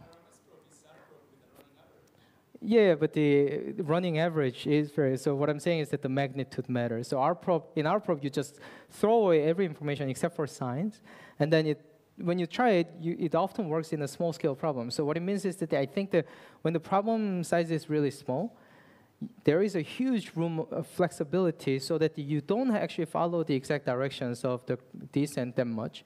But as your problem gets more and more complicated, it seems like you don't want to throw away too much, because the room of flexibility actually shrinks as well. Yeah. Okay, but I thought well, I kind of promised to talk about machine translation, because I think that's actually the only thing that matters at the end of the day for me. I think because every problem is machine translation, right? So there was there? Yeah. Neither the better, yes. All along you've been talking about these models, but you also said that you had these distances between words, for example. So is there an implicit like one-hot encoding in all this? Oh yes, so yeah, that's a good question. So when I say each symbol in this sentence is represented as an integer index, that's equivalent saying that I'm going to represent each one of them as a one-hot encoding, where it's all zeros and then only the element with the corresponding index is set to 1. Yes. Okay. Mm-hmm. Okay, so let's talk about machine translation quickly, and then there are a few things that I really want to talk. I still have like 23 minutes, right?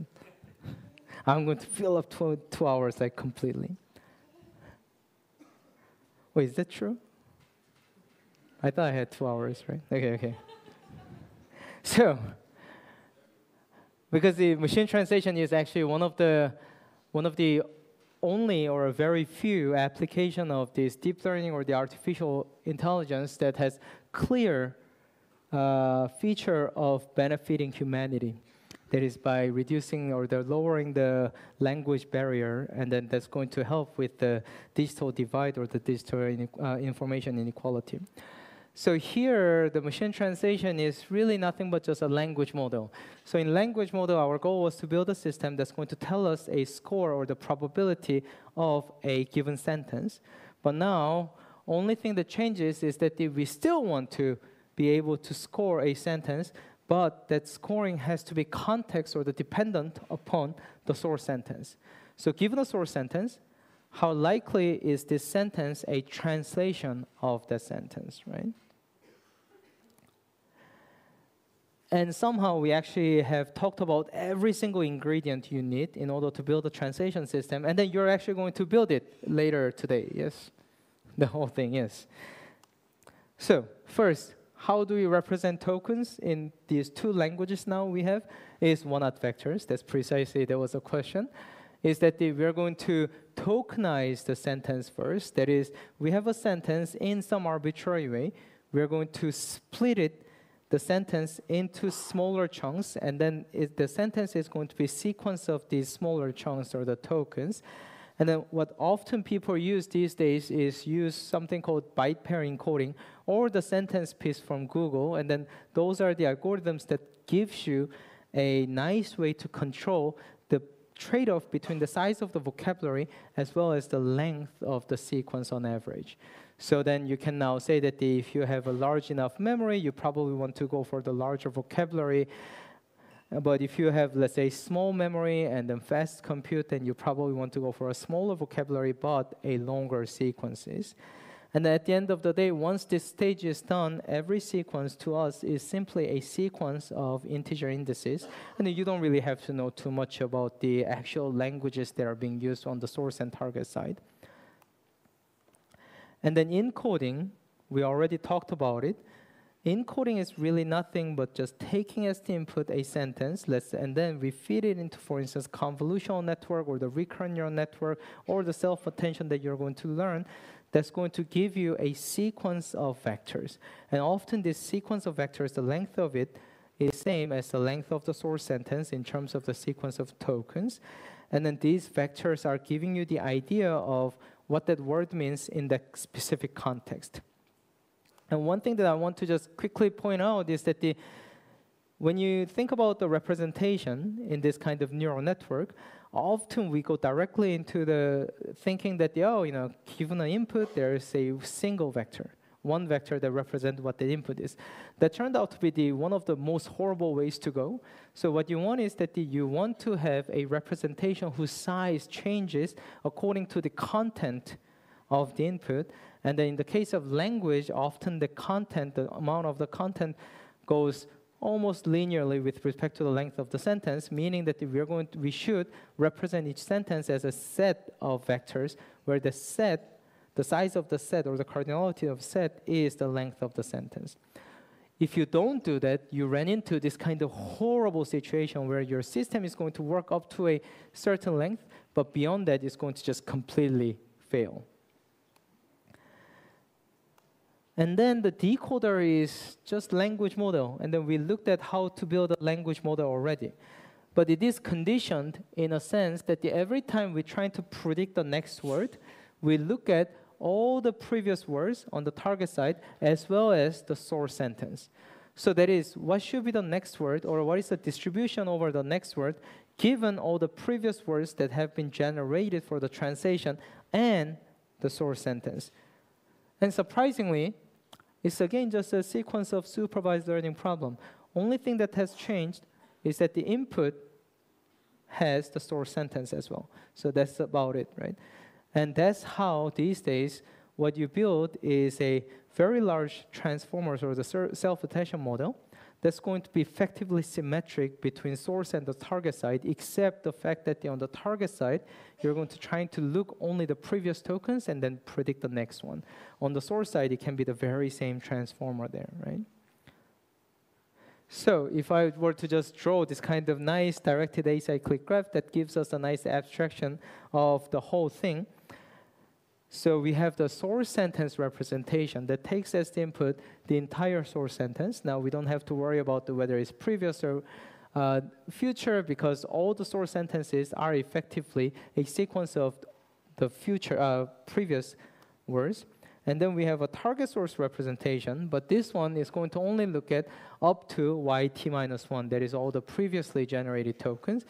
And then we need to have something that's going to bind the information between the source sentence and the target sentence. And then given the binding, what we should get is a distribution over the next words. All we need to do is just fill up this question mark with some directed acyclic graph that's going to combine the information from the source and the target side as effectively as possible. It was really difficult to figure out what that is some time ago, but in 2015, Dima Badao and me and Yoshio Benjo, we realized that one way to use it is to use the recurrent neural net and then introduce the concept of attention, which we did not call attention back then, by the way. And then how we did was to first get the representation of the source sentence by using the bidirectional recurrent neural net. And then that bidirectionality is a way for us to incorporate the context that is the source, the entire sentence in which the word appears. And then in the case of the target side, we use the unidirectional recurrent neural net because we didn't want to look into the future. And then given these representations we get from the target and the source, what we did was to introduce this attention mechanism. That is, given what has been predicted or the generated, that is a ZT, how relevant is one of these source words to predicting the next word in the translation. And then we compute it for each and every source word separately and independently. And then that relevant scores are going to be normalized to sum to 1 using the softmax. And then what we need is the actual single vector that is the result of the weighted or the convex sum of all these source vectors. And then that is going to give us the idea of what the actual output should be. So we have the source representations, and then we have a single target representation that summarizes all the previous words that have been generated. And then based on that, we're going to query one of the source vectors. And then we use that because the vector is the one that is most relevant for predicting the next word. We're going to produce the next distribution over the next one. So conceptually, this is a very strong conceptual process that can be used for many other applications beyond the machine translation, image caption generation, video generation, speech generation, and so on, is that first you need to have a process by which the whole input is encoded. And then this attention is the one that actually tells us what is the subset of the input that matters at this time step. And then based on which we decode out the first, let's say the sum symbol, and then you repeat it over and over until you know when to stop. And then this actually applies not only to sentences, you can use this to generate images, graphs, and so on. And then this worked out actually pretty well, but I'll skip because, I'll skip. Unfortunately, I chose French here. And could have selected the Spanish or Portuguese and all those languages, and somehow I had to choose French. But what happened, I want to actually point out this one, is that so this is the visualization of the sum of what is happening inside the neural network. And then what you do see is that you see a correspondences between the target word and the source word that intuitively agrees with how you would actually translate. An interesting thing is that none of these things were supervised. So we did not tell this neural network that in order to generate, let's say, economic, it needs to look at economic in the source sentence. So it just figured it out automatically by looking at the data. And then that is actually the answer to the earlier question, is that often when you have a large scale data, and then if you can build this kind of neural networks, what this neural network can extract out of this large amount of data goes way beyond what individual person can extract about the problem that we are trying to solve. So a lot of people actually go a long way to trying to incorporate the linguistic knowledge or many other, let's say, knowledge that we have accumulated, but those knowledge almost always are too limited. And if you think about the linguistic knowledge, we have amazing linguistic knowledge about English, Spanish, French, like the Korean and so on, but there are about 7,000 or more living languages in the world, there's no way we can collect all those knowledge. It's the other way around that we need to do. So these kind of machine learning tools are not only for solving your problems, but also can be a very nice academic tools that can be used by the researchers in other disciplines to figure out what are the underlying regularities in the data that you run into. So that was the machine translation part. But let me just finish my lecture by talking a bit about the multilingual translation, which can be actually pretty important. Oh no, the same thing happened. I'm sorry. Oh no, because which can be actually pretty interesting to think about. If you're working for a system that's going to be used across, let's say, boundaries of the countries, or even within countries as well. So multilingual translation is a fascinating problem in the sense that it turned out that there is one problem that is translation, and then that can be used for many different languages or the many different inputs. So our assumption is that we're going to have some, let's say, more than 2 languages that we want to translate from one to another. And then what we want is that we want to somehow maximize the transfer of knowledge. So if I knew how to translate between Korean and English, should I be able to translate from English to Spanish better with a smaller amount of the data, for instance, right? And you do hear about all those legendary stories about the polyglots who learns to speak a new language just within, let's say, a month, and then based on that, they speak like 13 languages fluently and so on. And then the question is, can we actually build a neural network to do something along that line? That is, can we build a system that's going to learn to translate among many different languages, and then using the knowledge of translating for those languages, learns to translate a new language much more easily or much more efficiently. Traditionally, that was actually impossible just to start with. So traditionally, what you do is that you're going to collect all the data that you have, you're going to build all those systems separately, and then if you have to translate from one language to another, then you're going to just piece together some of the bits. So if I wanted to translate Korean to, let's say, Japanese, no, that's not a good idea. Let's say Korean to English, what Google Translate used to do is to translate Korean to Japanese and then Japanese to English to get the better translation of Korean in English. But that's not really good because there's zero sharing or the knowledge transfer between different languages.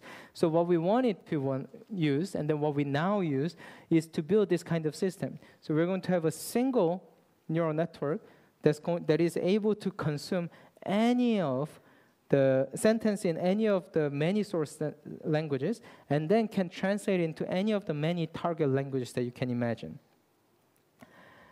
And then it turned out that there are 2 ways to go. One is to build a separate encoder and decoder. So we're going to have the one encoder for one source sentence, for source language, and then one decoder for one target language. And then what you do is you play Lego again. You take one encoder, you take one decoder, plug them in, and that becomes a translation system for that particular pair. But then the nice thing is that the number of the parameters grows only linearly with respect to the number of languages. On the other hand, if you have to build all possible system for the all possible pair, it actually grows quadratically. That's what we did in 2015, but then surprisingly in 2016, what we realized is that we can actually build just a one neural network that actually consumes the sentence written in whatever the language you want and then translate it into whatever the language you want.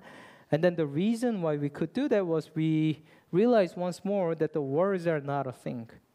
The words are not a thing. What we want is just that as long as we know how to map whatever the sentence you have in whatever language into a sequence of integer indices, then it is neural net's job to figure out what is the right way to use a single representation space for all those different languages, and then how to decode from that into all the other languages. So all we need is a single vocabulary that can be used across all these different languages, and then we can just use one neural net that can do multilingual translation. And then the nice thing is that we can now train this kind of system with the all available language pairs or the data. Let's say you have a very small amount of data for between, let's say, Korean and Spanish, but large amount of data for the between Spanish and English. But then suddenly now I can use the concatenation of all these data points to train one model that is going to translate from either one of Korean, English, Spanish to Korean language, Spanish. And it turned out that it actually works pretty well. So this is the one example figure that I use is we just train one single model that's going to translate from any one of German, Czech, Finnish, Russian to English. And then we just compare training the very same thing for the 4 different languages separately. And then trying to see how the automatic evaluation metric works and also how the humans perceive their quality to be. It turned out that just training one system works better than the single pair system, especially for the low resource language pairs. So if you're working with the languages that are not really well represented in terms of the availability of the data, which is almost always the case except for some of the European languages, then you can build this kind of system. And it really didn't require us to change anything except for the fact that we wanted to use multiple GPUs to speed things up.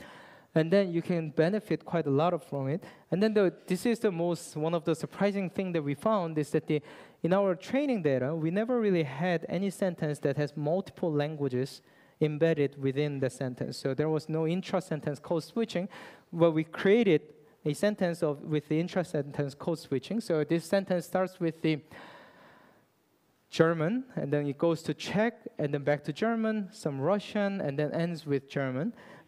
So I cannot read a single language. So let me tell you about one thing about language research, NLP research, and the machine translation. Even if you don't speak any of those languages, it's fine. I don't speak any of the languages that I use, actually. I barely speak English. I speak really, really well Korean. Yes.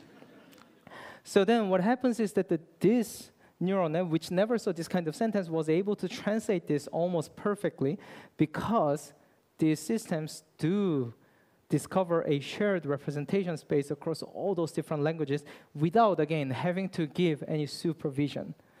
Because if you wanted to give all those supervision about, okay, how each sentence, how each sentence corresponds to which other sentences in another language, there's no way we can cover them. There are 7,000 languages in the world. If you look at the pair, there are 25 million of them.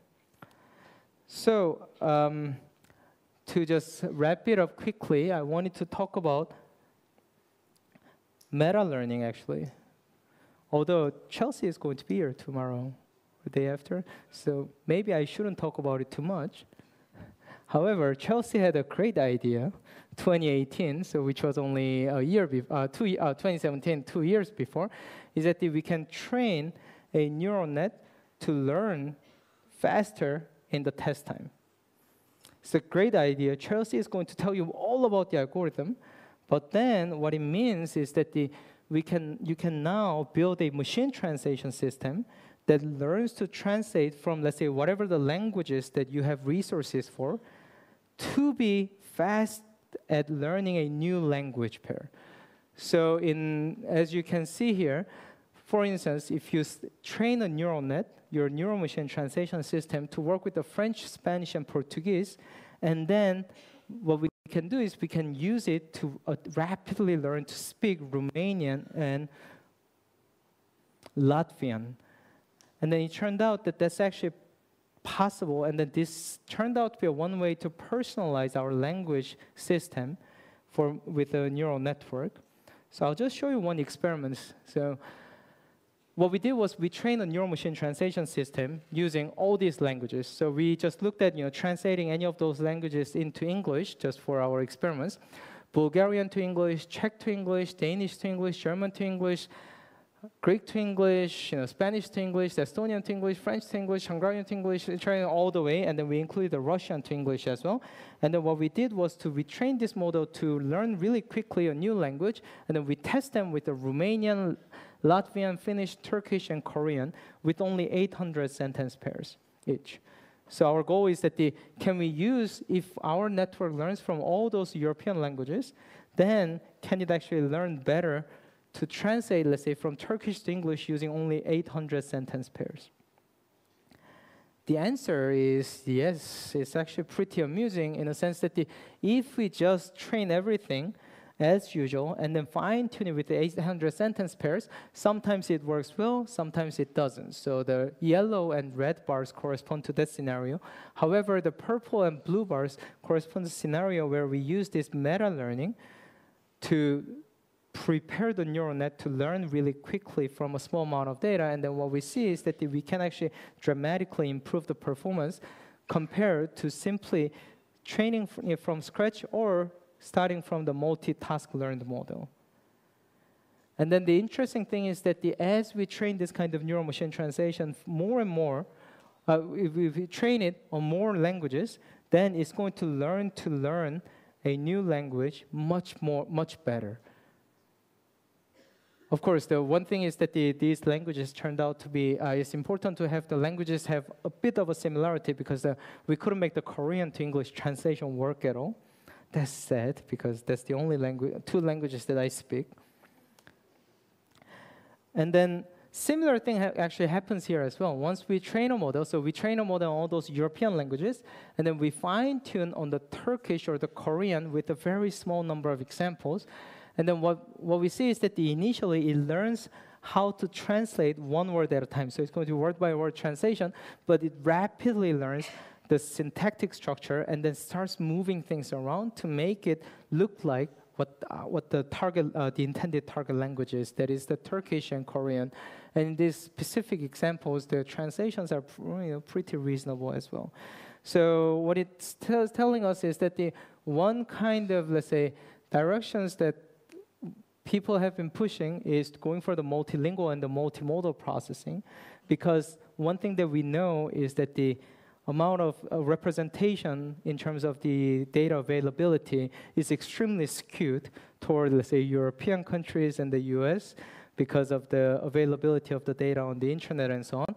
But this kind of meta-learning, multilingual learning, and also the multimodal learning is allowing us to build a system or to overcome the issue of the imbalance in the availability of the data or the domains. So it could be an interesting thing for you to pursue. And time to finish, I guess. Yes, it's exactly 4:10. So yeah, that's what I promised. Thank you.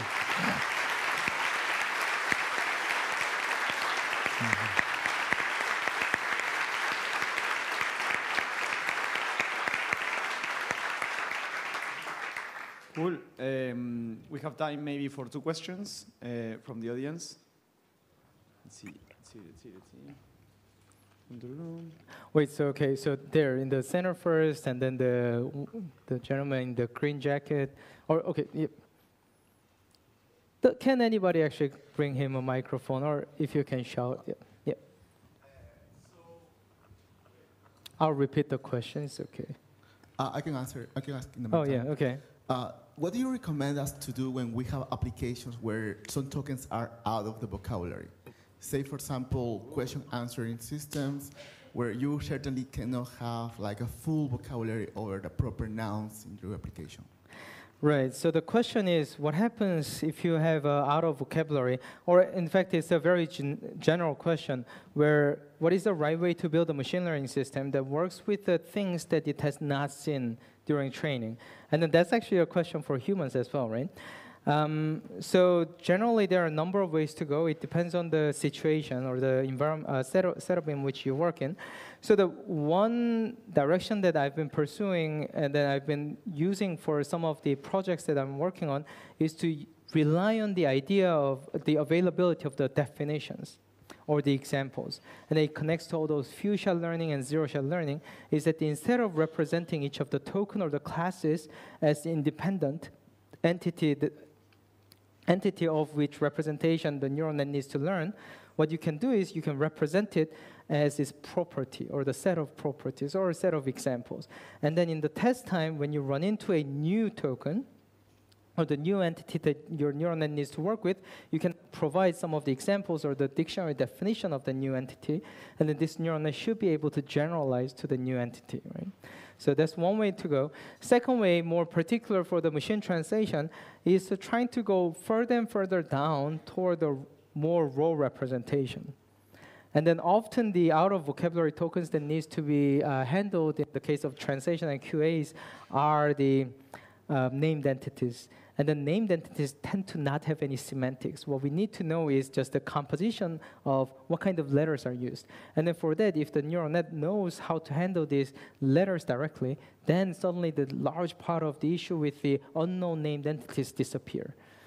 So the character-based model makes sense, or some hybrid of the character and let's say subword tokens make sense. But I think the first one is the way to go. I think that's the more principled way, yes. So in the multilingual model, from what I understood, you use the translation between two language pairs to translate between other language pairs. But do you use the information of the language model of the image of the language itself, like without translation pairs, as in a corpus of the Wikipedia articles and the language itself? Yeah, okay. So, wait, not this one. So the question, if I understood correctly, is that do we use just text without paired, let's say, translation also, as well, right? Yes. So yeah, I mean, like in reality. So let me actually just bring up one quick thing. So in machine translation, the goal is to estimate this probability distribution, and then what we know how to do is that we can actually build a log linear model to estimate this. And then there, we can have multiple features. And then one of the features is going to the neural machine translation system I just presented. But another feature could be the target side language model as well, right? So we can always mix in the language model and the machine translation. And then language model often is the one for the target side, let's say target language model. So that's a very standard practice as well. But better way, or the more, let's say, more widely used approach at the moment is so-called back translation. So instead of trying to get the language model, separate language model, what you do is you're going to take a lot of, let's say, data points from the target side without any source side paired. You're going to feed it through the translation system that is going the other way around to create all those pseudo-parallel corpus. And then you train the forward model using both the parallel corpus as well as the monolingual corpus that was equipped or the augmented with the source side using the reverse translation model. That is the technique of back translation, and that works really, really well in practice, yes. Cool. Let's give one more round of applause for Cho. Thank you.